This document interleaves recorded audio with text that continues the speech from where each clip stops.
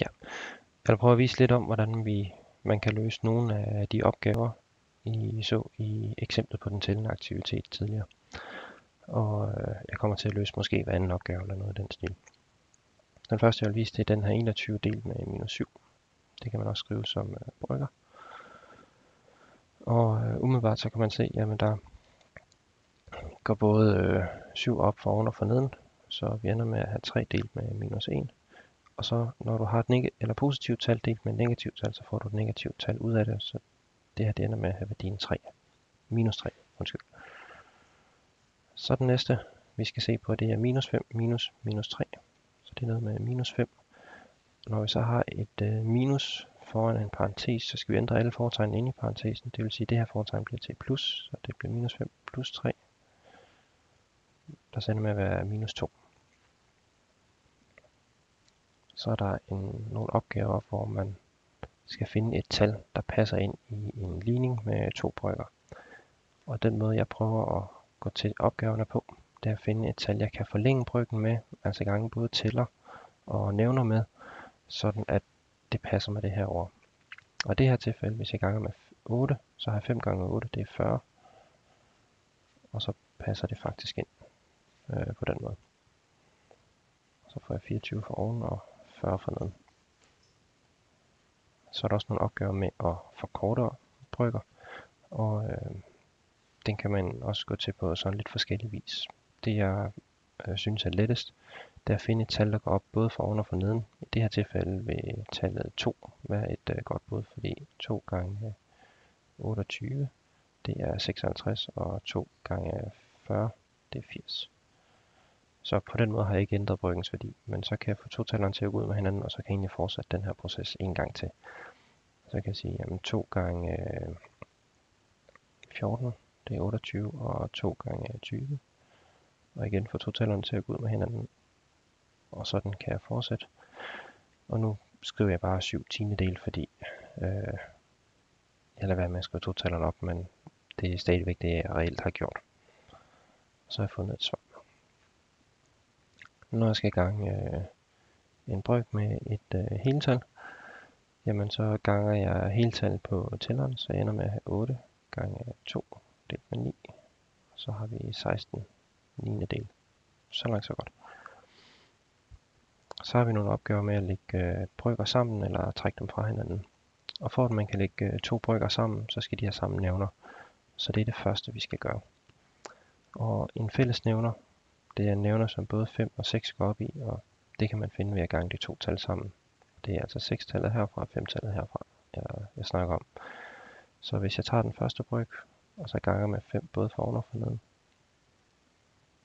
så får jeg det udtryk her. Hvis jeg så tager den anden bryg, og ganger med 6 både for oven og for neden, så får jeg det her. Og så kan jeg regne dem sammen. Første del det er 25 plus 18. Og så nede i nævneren, der står der 30 i begge tilfælde. Og så ender jeg med 43 delt med 30. Og så har vi et svar på den her opgave. Så kører vi videre med næste ark. Den anden minusstykke her med brøken, det er præcis samme teknik, man skal bruge. Sørg for, at der kommer til at stå en fællesnævner for neden, og så ellers bare få lagt tingene sammen. Når man skal dele 2 brøker med hinanden, så er det det samme som at gange med den omvendte. Og sådan der. Jeg skulle lige have cursoren det rigtige sted hen. Så der har jeg 7 delt med 5. Der er det samme som, eller 7 femtedele delt med 9 fjerdedele er det samme som 7 femtedele gange med 4 niendedele. Hvor jeg altså så har vendt op og ned på den sidste bryg. Og så kan jeg gange de her 2 ting sammen. Sige 28 delt med 45. Og det er så svaret på opgaven. Tilsvarende kan jeg gøre hernede. 8 i tredje, det er 8 gange med sig selv. 3 gange. Og enten så kan man gange 2 af dem sammen først, og så gange den sidste på, eller huske hvad det giver, men det giver i hvert fald 512. Så den opgave her, med minus 1 opløftet i et eller andet stort tal, der skal vi egentlig se et mønster, inden det giver mening, fordi minus 1 opløftet i et ligetal. Det er lige med 1. Og tilsvarende har vi minus 1 opløftet i et uligetal. Det er lige minus 1. Og så kan vi se, at i det her tilfælde er minus 1 opløftet i 197. Det er et uligetal, så derfor må svaret være minus 1.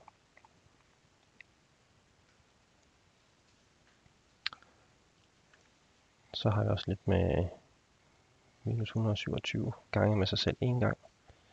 Så det må være minus 127.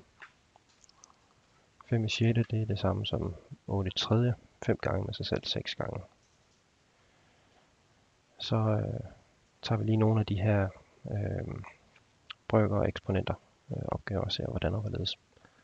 Det første vi gør, det er at vi tager udtrykket her. Og så fordi der står et minus heroppe, så vender vi den om, så vi får 8 endedel i anden. Og et eller andet endedel, det er det samme som tallet selv, så det er bare 8 i anden.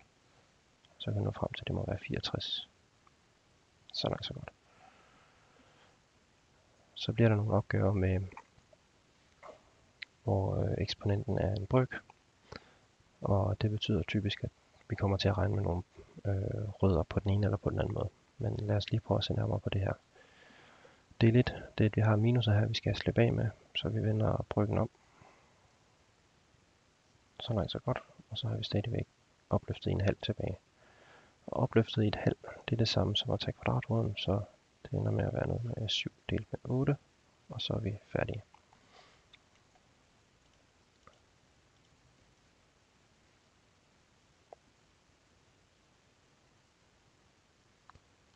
Og ja, opgaven heroppe har ikke tænkt mig at sige, det står til. Det er i samme princip som før.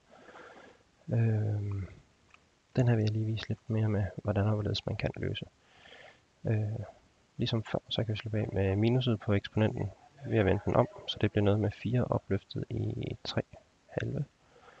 Og hvis jeg vil skrive det om, så kan jeg skrive det som 4 opløftet i 3, og så opløftet i en halv. Eller jeg kan vælge at gøre det den anden vej rundt, altså 4 i en halv. Og så er det hele opløftet i 3. Værdien af det her, det er det samme. Jeg bruger en regel, der hedder, at A opløftet i B gange C, det er det samme som A opløftet i B, og så er det hele opløftet i C. Nå. Hvis vi tager udgangspunkt i den her over, så 4 opløftet i en halv, det er 2. Det hele i tredje, jamen så ender vi med at få 8. Så langt så godt. Så er der nogle opgaver, hvor man skal gange ind i en parentes. De 2 første hopper jeg lige henover. Og så har vi den her over. Og der er det ellers bare et spørgsmål om at sørge for at få alle kombinationer med. Så vi har 10x gange minus 7x, minus 70x i anden. Så den her 10x gange 8, det må være noget med 80x. Og så har vi 6 gange minus 7x, minus 42x, og 6 gange 8, eller plus 6 gange 8, det er 48. Så kan vi køre det her igennem, det ender så med at minus 70x i anden, plus 38x plus 48. Sådan. Og samme teknik kan vi benytte hernede. Der er bare lidt højere potenser med, men det skulle helst ikke genere nogen. Så er der 2 opgaver med, hvor man skal faktorisere et udtryk. Og jeg løser den nederste, og så kan vi hurtigt derefter se, at den øverste det faktisk bare har, at det ikke kan faktoriseres, men at resultatet er de der 7x plus 8, eller 7x plus 20. Det vi mener med at faktorisere et udtryk, det er at hive ting uden for parenteser, og se om man kan skrive udtrykket simplere. Og i det her tilfælde kan man lægge mærke til, at 2 det går op i både 2x og i minus 8. Så det betyder, at vi kan hive totallet ud foran parentesen. Og så er det egentlig det. Så har vi x minus 4 tilbage ind i parentesen, og det er så svaret på opgaven.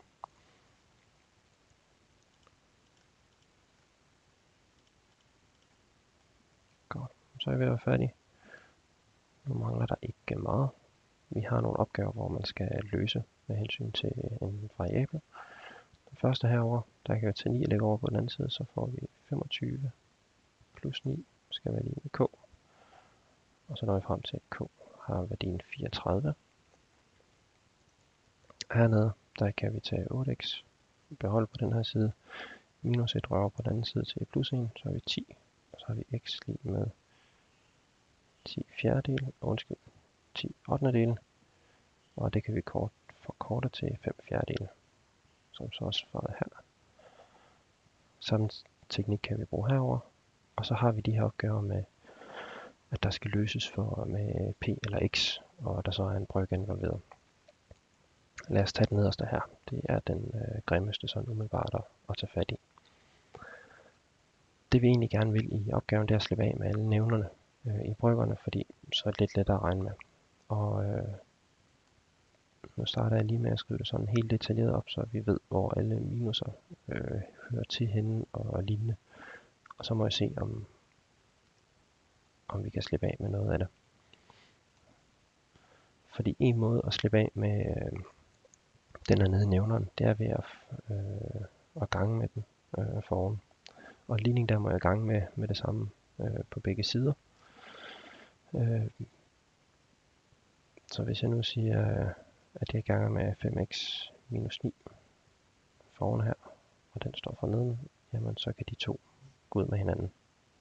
Det betyder så bare, at jeg skal huske at gange med det samme tal herover. Så altså, der var der først stod 1, det bliver så ganget med 5x minus 9. Og så havde vi et 6-tal hernede, og så kunne jeg så gange med 6 foran, så den gik ud med den her, og så mangler jeg gang 6 på herover. Så det er egentlig det regne trick, der skal til for at slippe af med bryggerne. Så kan vi se, hvad der er tilbage. Der står stadigvæk et gangetegn her. Så noget med minus 5x gange 6, så det er noget med minus 30x minus 7, det er plus 7 gange 6, så er jeg på 42. Og tilsvarende herover, så har jeg noget med 5x og minus 9. Vi kan flytte lidt rundt på tingene. Så jeg får 35x herover. Vi tæller ryger herover, så der står 51, og så finder vi x til at være 51 delt med 35.